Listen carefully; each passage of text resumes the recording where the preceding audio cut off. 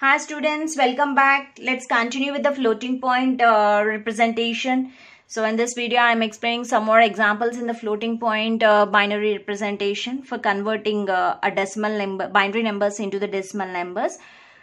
Okay, so students, still if you are having any doubts in the floating point representation, you just comment me in the comment section. I'm here to help you, and if you want more examples also, I'm here to help you and to give you more examples. Now let's have a look on this. Convert the following floating point binary number into decimal. So here they are given a binary number and they are saying that this is a floating point number. So this floating point number I need to convert into the decimal number. So whenever they are given the floating point number, these conditions they need to be mentioned. So means what is the size of the mantissa and what is the size of the exponent. So that they have to be mentioned. Then only we can represent, convert this number into the binary decimal number. Okay. So this is a number they are given and they are saying we have to assume 9 bits as mantissa and 6 bits as an exponent. Okay. So now what's the format? What's the format? So here the first bit is always indicates the sign bit.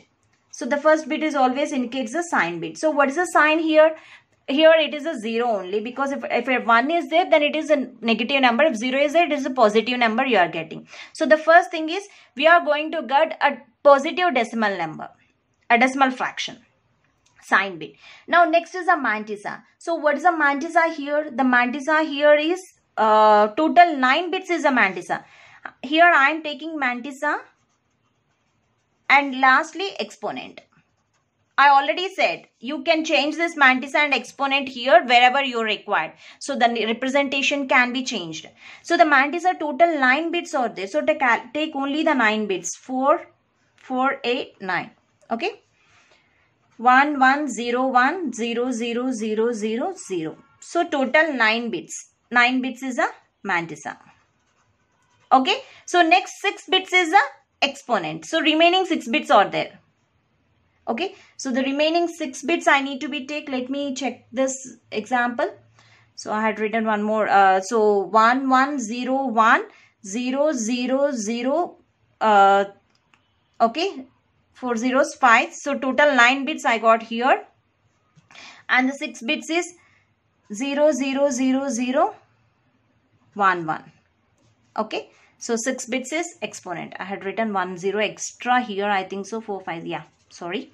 So while copying, I had done a mistake. So this is the number they are given. I represented this binary number into the floating point, a single precision format. So it's a sign bit, mantissa and exponent.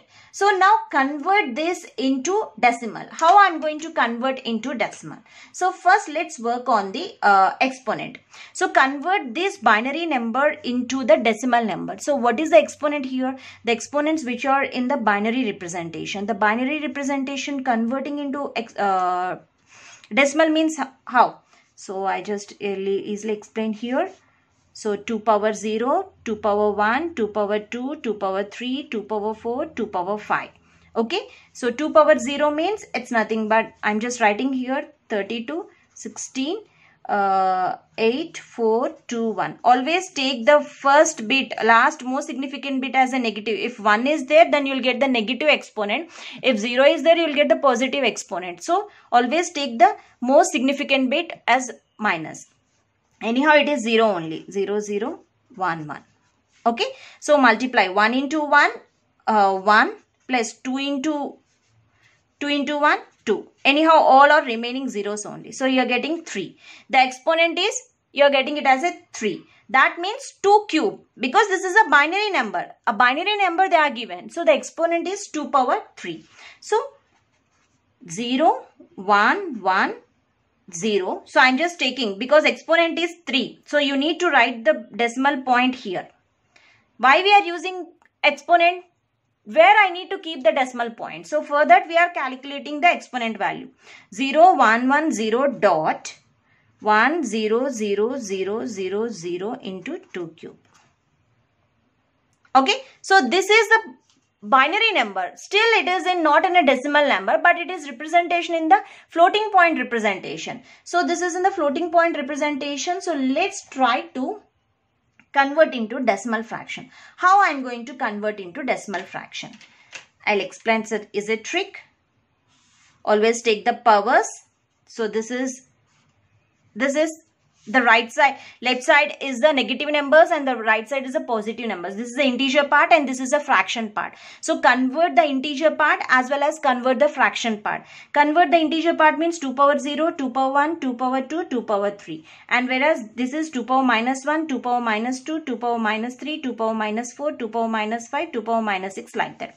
Because this is a fraction part. Fraction part always you have to take the 2 power minus, and here you need to take the positive integer.